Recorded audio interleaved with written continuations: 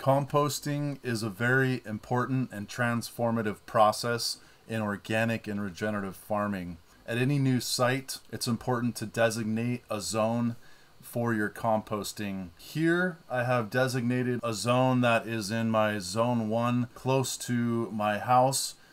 I can literally throw food scraps and waste into these bins from my front porch. They are also easily accessible with a wheelbarrow where I can drop off material or pick up compost when it's finished. These bays were designed and built from treated lumber 4x4 posts that I cemented in, along with a 5/8 exterior plywood shell. The C to N ratio, or carbon to nitrogen ratio, is an important ratio in composting. Typically it's 25 to 30 parts carbon to 1 part nitrogen. Some carbon materials would include, but is not limited to, wood chips, leaves, cardboard, paper, sawdust, animal bedding, straw, twigs, needles, peat moss, cocoa coir. After studying with the Soil Food Web School, the nitrogen is definitely best described in 2 categories: green materials such as weeds, kitchen waste, grass clippings, tree trimmings, coffee grounds, and also the high nitro party foods, so to speak.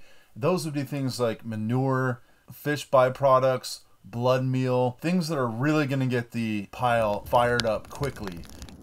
And when it comes to manure, you really want a trusted source. What were those animals eating? I will only source manure from open pasture-fed livestock and cattle that were grazing and eating organic grasses and grains. So here's a third category of additions and inoculants that we can add into our compost piles if we choose to. None of these are mandatory by any means. They're just extras that we can add in. We can customize and tailor and have some fun with our piles, put our unique signature behind our pile. And if you have any experience culturing or making any of these inputs or substrates, then why not add them to the compost and recycle them back in? Or simply, if you have access to any of these, they can be great additions to further diversify the microbiology. Adding samples of previously finished compost is a nice way to inoculate our piles with some of those microbial matrices, those that would help to diversify our microbiome in the soil food web. The same way we would use a sourdough starter from a previous batch to start our new batch. IMO 3 and 4 is another great addition. This is a Korean natural farming technique for culturing indigenous microorganisms on a substrate, usually of mill run. We can also use the spent substrates of potatoes that we mashed up from Jadam method using Jadam microbial solution. Great addition to a compost pile. Bokashi is another method of culturing beneficial microorganisms. Biochar is an amazing addition to a compost pile to charge the biochar, or we can add charged biochar to our pile as an inoculant. I love biochar because it's a universal inoculum, right? Because you can use it in permaculture, Korean natural farming, and Jadam, and also biodynamics recognizes the value of biochar, which adds structure and long-term housing for beneficial microorganisms. If you know a mushroom cultivator that is not recycling their substrate after use, you can be the missing link to recycle that material back into viable humus through the composting process while adding another culture of fungi. Lactic acid bacteria serum or the curds can be added to the compost as well. And LABS has a unique way of regulating the microbial world. They definitely help to keep pathogens in check for sure. And they're also really great at breaking down organic matter. However, just keep in mind, we're not trying to create a monoculture of any one microorganism. We do want that diversity, so we don't want to add too much of any culture that is going to completely take over and devastate a polyculture. Biodynamic inoculants are another excellent addition to a compost pile to really get that diversity of microorganisms really kick-started. BSG, or brewer spent grain, is another great byproduct of the brewing industry. That is the spent grains used in brewing malts that have some residual sugars, as well as yeast and bacteria like lactic acid bacteria, and can be a fine addition to your compost pile. So ask your local brewery, what are they doing with their spent malts? You may be doing them a big favor by picking some of that up. Let's go source some materials and we'll get composting. It is late January here at Tecolote Forest Farm. We're between successions. Spring is on the horizon and I'm doing some weeding to the garden to clear some space, plant some new cover crops, nitrogen fixtures, as well as an array of pollinator flowers for the bees, and a great time to collect all this biomass for our thermophilic composting bays.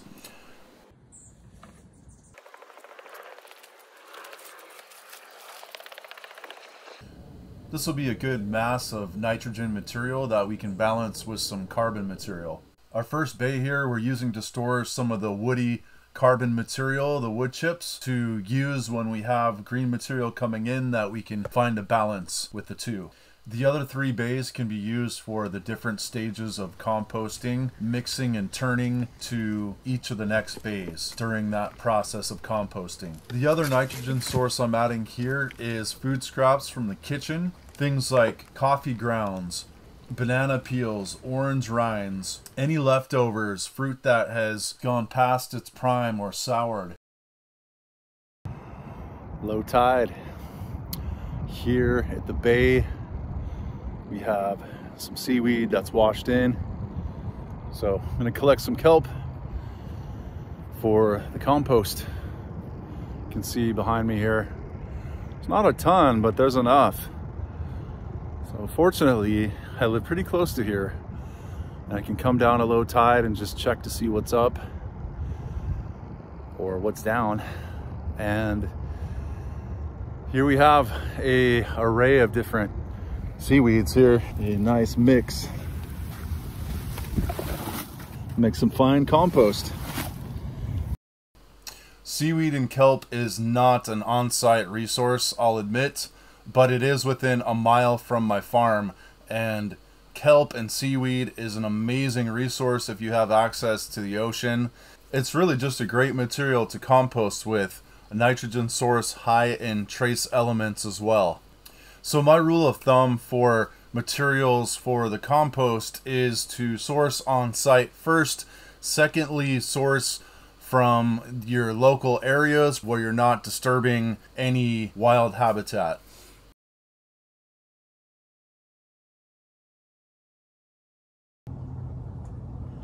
All right, we're back here at Tecolote Food Forest in front of the composting bays, and we have our seaweed score right here. So we're gonna add this nitrogen-rich material to the compost and fire this up.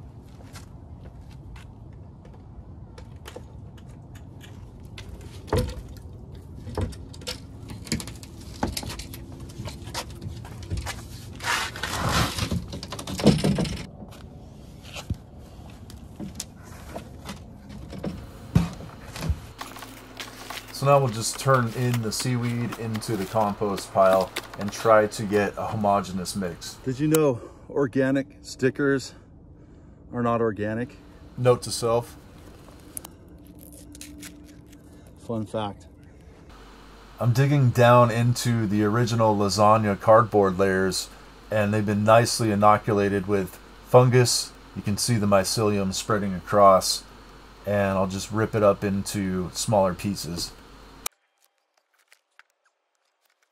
So the next element we need here is water to really activate the compost pile. We want that moisture level to be about 50% in our pile. So I'm really soaking it down, especially in an arid, dry climate like Southern California. It's really important to activate and really soak it down initially. If I was in a wetter climate like the Pacific Northwest, I would definitely use less water. But again, here in a dry climate, I'm really going to soak this down.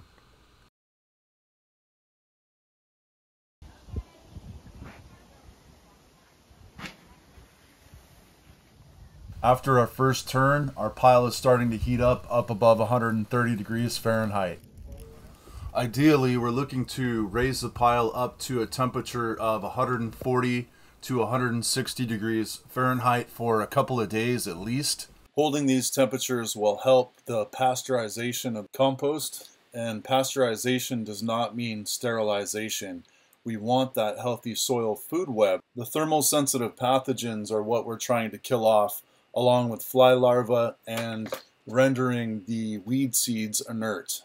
Composting is really all about decomposing organic matter into a humus, but the real value in the compost that we are creating, that we're transforming and transmuting, is really the value of the microorganisms that we're culturing, that soil food web of bacteria, fungi, protozoa, and nematodes, attracting earthworms as well to the mix, and establishing this whole soil food web that is so critical to the fertility of soil. The true foundation of a healthy ecosystem, which inevitably will attract higher orders of macroorganisms and bring the whole ecosystem together in harmony.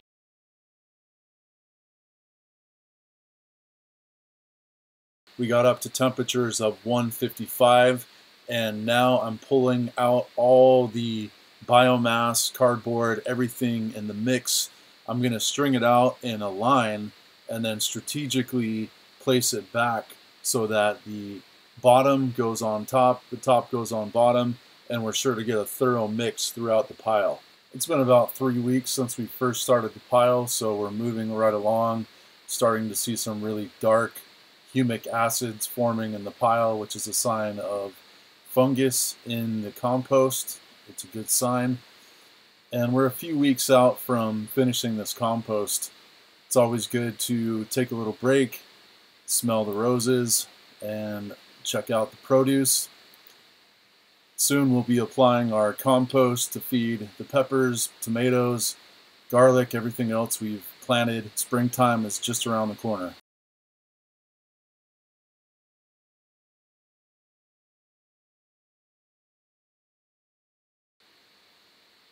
Just over a month has elapsed since we first started our compost. We're ready to sift off some of the finished compost. We do have some pieces of cardboard and some branches that is not finished. We can throw those into the bin that is still finishing and use this compost because we have rains right around the corner, and it's an opportune time to feed our orchard here at the end of January, beginning of February. I certainly could have been more discerning with the materials that I was using and the timing, along with some of the branches that I added in, and that would have made it easier to completely finish the compost all at once.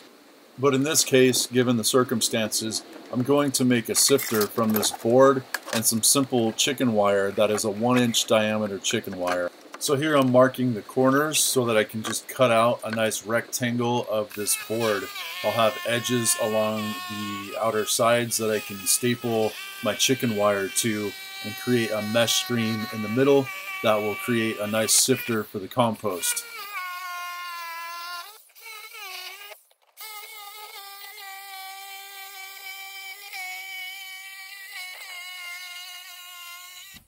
So now that we have our window carved out, we can secure the chicken wire onto the edges by just stapling it on.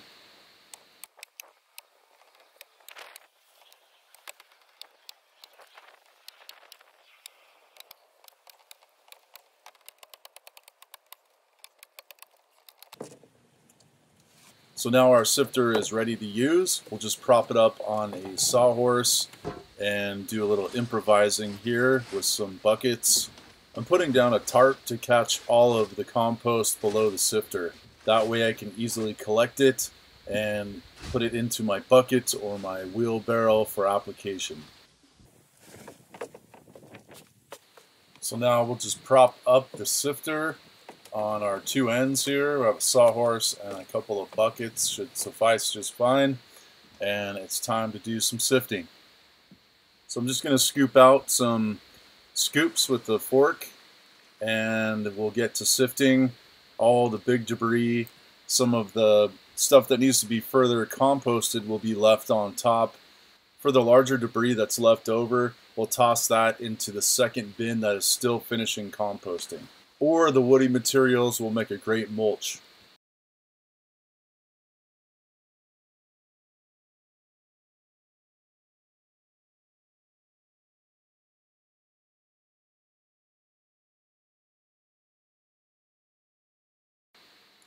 So all the finely sifted compost is settled on the bottom. We have some beautiful black gold that's been produced from materials that were all sourced on site or within a mile from the farm.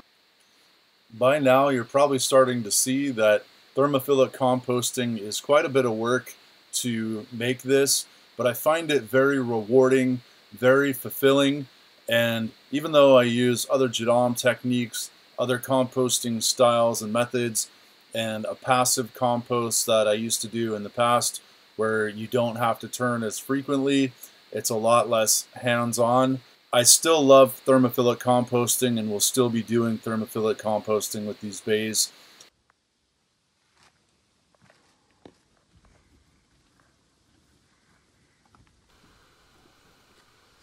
Our biologically active cocoa-colored compost is complete and ready for application.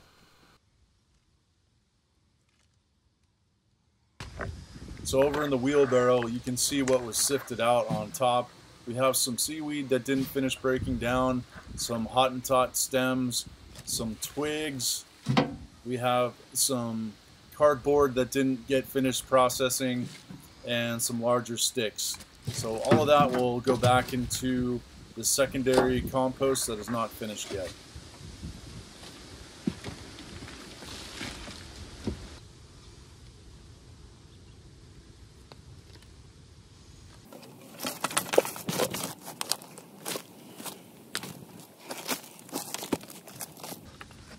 Approximately 40 days after we started our compost, we are ready for application down in the food forest, and the avocados are going to get some top dressing today, right before the rains tomorrow.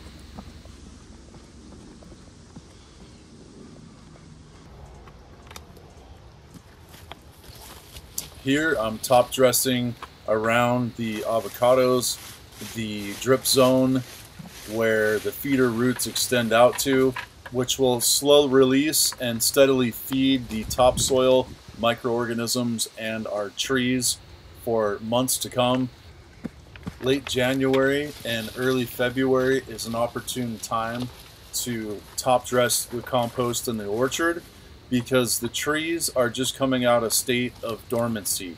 So they're waking up, and this will be their breakfast for the season ahead. The only other thing I'm going to add here is a 2 to 3 inch layer of ramial wood chips to mulch in over this compost, and that'll help to protect the topsoil here, retain moisture, and protect the living soil that we've been building over the last year.